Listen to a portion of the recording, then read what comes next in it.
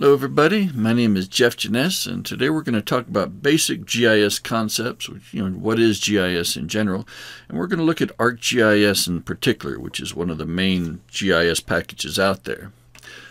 And first off, we all know that paper maps are great. They show where things are, they often let us estimate simple things like sizes and distances. In forestry, we know better than most how important a good map can be.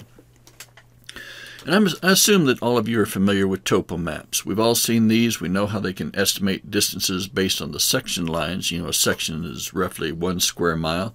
We know how we can estimate elevation at any point just by looking at contour lines. And if there's any drawback to these paper maps is that the map only shows what the author wants to show. We don't really have a lot of flexibility. We can see what somebody else decided to show us, but not necessarily what we were most interested in seeing. So this topo map doesn't show our project area unless we draw it in manually. Now, GIS goes much further. You can adjust the map to more precisely fit your needs. So for example, I want to show the burn severity across the wall of fire, and I don't want to be distracted by extraneous lines like section lines or topo lines. I want a second map where I can see where the wallow is on the larger landscape.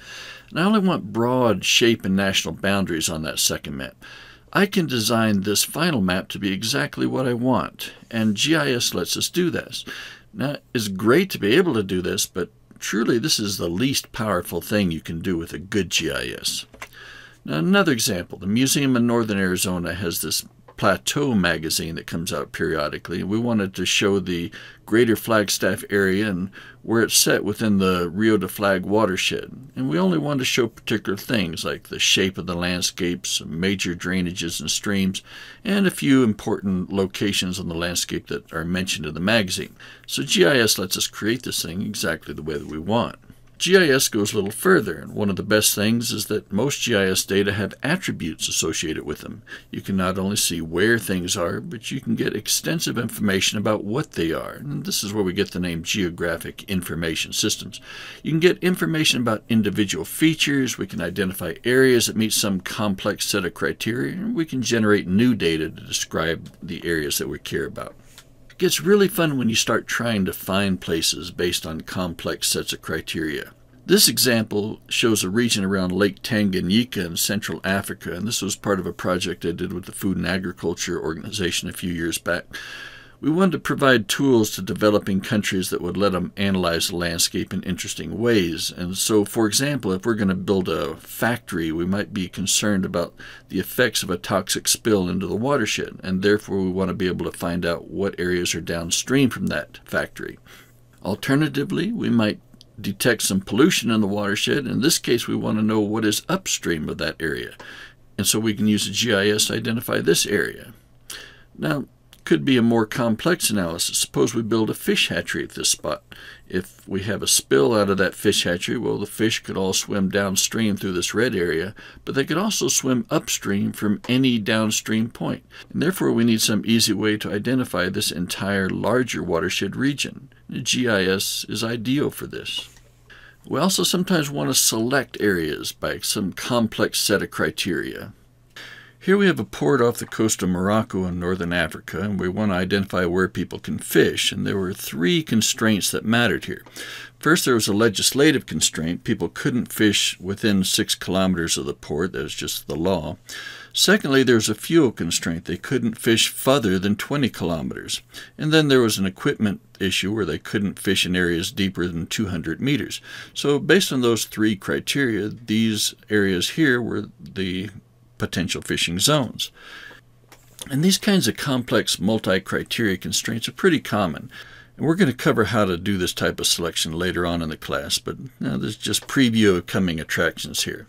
Now, of course, you can go further than just selecting data in ArcGIS. You can actually create new data sets that classify the landscape into different criteria, and this is an example called the Recreation Opportunity Spectrum. Here's another example of finding areas by complex criteria, and lots of ways to find the shortest route between locations these days. Now, identifying the shortest route actually requires a fairly sophisticated GIS analysis. It's pretty exciting that so many sources give it to you for free these days. Google Maps, for example, Apple Maps will do this. And this example shows the shortest route between the NAU School of Forestry and Beaver Street Brewery, which is something that I've cared about. And notice there are options to find the shortest path by walking, biking, and driving. Now, Google Earth, Google Maps, MapQuest, these are all simple GIS systems. And if your GPS can tell you the best route to take to some location, then it is also performing a GIS function inside. It gets fun when you start using GIS to analyze complicated spatial relationships, and any question that depends on location is potentially a GIS question. In this example, we were worried about wave energy that hits at some location, and specifically we're trying to figure out how coral reefs would react to wave energy. So wave energy is a function of wind speed plus the distance of that wind over open water, and the white lines here represent the observed wind directions. So the GIS question is to calculate what we call the fetch distance. This is the distance that the wind is allowed to blow over open water. Another interesting part of this analysis was that we wanted to exclude reefs that were smaller than some threshold size. A reef could block the wind and the wave action, but if it's a small reef, then we don't want to have it blocked. And so in this case, size is defined by the visible arc of the reef on the horizon. It's not the actual size in acres, but just how much of the horizon it covers from your perspective. And smaller reefs have a larger arc if they're closer to the point. And that means in this case, Reef A actually was considered to block the wind and wave action, whereas Reef B, even though it's larger in acreage, has a smaller arc on the horizon, and therefore we did not use it to stop the wind and wave action. And of course, GIS is also good for analyzing the shape of the landscape. We can identify hills and valleys. We calculate slopes and aspects. Lots of different ways to calculate and estimate the ruggedness of a landscape. And then there's the curvature, which kind of tells you whether if water flows over it, does water accelerate or decelerate as it flows over it, or does water sort of diverge or converge? Curvature is good for a lot of things. You can classify the landscape in a variety of different ways. In this example, we're classifying by what we call slope position, using something called the topographic position index. For this analysis, we first calculate the slope from the DEM, the digital elevation model. We can then use both the DEM plus the slope in combination to define ridge tops, valley bottoms, etc. And even better, we can make this sensitive to scale, so we can do it at different scales, and this lets us find out, say, for example, a ridge top down at the bottom of a valley. And it lets us analyze the way different phenomena might perceive the landscape, so that a cougar would probably perceive the landscape at a different scale than a mouse, and you can analyze the landscape accordingly for those different animals. We can generate statistical surfaces. This is what we call a Mahalanobis distance. It defines the landscape in terms of how similar any point on the landscape is to some ideal combination of variables. So for example, in this, if we had a bunch of spotted owl locations, and at each spotted owl location we knew the slope and the elevation, and based on that we can classify the entire landscape based on their similarity of slope and elevation to what the owls seem to perceive. And this is useful for identifying potential areas where the animal might be found in the future. If you're going to survey for owls, then you might do something like this to identify the most likely places to survey. Here's another example of a statistical surface, and if you do the lab on wildlife analysis, you'll do this one. This is what we call a kernel density. It lets us identify areas where an animal seems to spend most of its time. Here's another example of a statistical surface, that same kernel density used with bald eagle analysis. We had some bald eagles with radios on them, and based on observations over time, we were able to see that these are the areas that the eagles seem to spend most of their time. Dr. Chambers and I used some of that same bald eagle data to see if there was any kind of bald eagle preference in terms of aspect of the landscape, so what direction the landscape was facing. And this is sort of interesting because bald eagles in Arizona are usually here during the winter, much more than the summer, and so these locations are mostly winter locations. And if you look at this chart, this is what we call a polar plot. It's similar to a typical histogram, but a histogram kind of bent around in a circle. So if you look at this on the left here, you see this is the direction the landscape was facing where the eagle roosted each night. You see they roosted most often at a roughly 33, 34 degree aspect, meaning that the landscape was facing sort of northeasterly most of the time when the eagles were roosting there. Now in the daytime, they could be flying, they could be perched somewhere, foraging anywhere. There didn't seem to be any particular trend of the direction the eagles were facing. They seemed to be facing in all directions pretty uniformly. But it was the nighttime where they seemed to be really focused in the northeast. And this was especially interesting because, as I said, they're winter residents here, and they are roosting at night. And so at night they tend to be facing northeast, which is north-facing slopes, the coolest, coldest part of the landscape at the coldest time of the day and the coldest time of the year. So they seem to be choosing really cool areas at night. I don't know why. Maybe they prefer cool weather when they're roosting, or maybe it's just a habitat type. There was a different forest vegetation cover type there that they preferred. It's hard to say.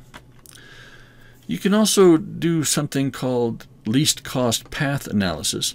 And here's an example where we're trying to figure out how to connect wildlife patches. We have some area up here and down here that are protected areas. These are actually national forests down in southern Arizona. This entire region through the middle is likely to be developed and probably will be developed. But we want to figure out if there's any hope to protect a corridor that connects these two patches. Well, we can use this least cost path analysis to identify the biologically best habitat to protect. And we do this a lot when we try to find biologically best areas, but honestly, more often, what's biologically optimum is actually also where they are most wanting to develop. And so we'll use this area here as a baseline to compare to other alternatives. So the developer says we can maybe protect this area up here. We can see if it's almost as good as the biological optimum. We can also use this type of analysis to determine whether the biological optimum is actually even useful. Sometimes just because it's the best possible place to connect, it may not actually be good enough for the animal to use. So that's a quick discussion of some of the cool things you can do with GIS. And I just want to clarify real quick, GPS is not GIS. A lot of people get them confused, but they're really not the same. GPS, the Global Positioning System, this is a way that you collect data. GIS is the way you map and analyze that data. So GPS is sort of the tool for collection. GIS is the tool for analysis and mapping. Now sometimes your GPS receiver will have some basic GIS functions inside of it. So if your GPS will calculate the shortest distance from one point to another, well, it's doing a GIS function based on its own GPS coordinates. But truly, GIS is a separate thing than GPS. So that's some highlights of GIS, and I think you're going to have a lot of fun once you start learning more about it. The tools are pretty interesting. They do amazing things. And in the next video, I'll introduce you to ArcMap, which is Esri's software. It's one of the major GIS software packages out there. And thanks so much.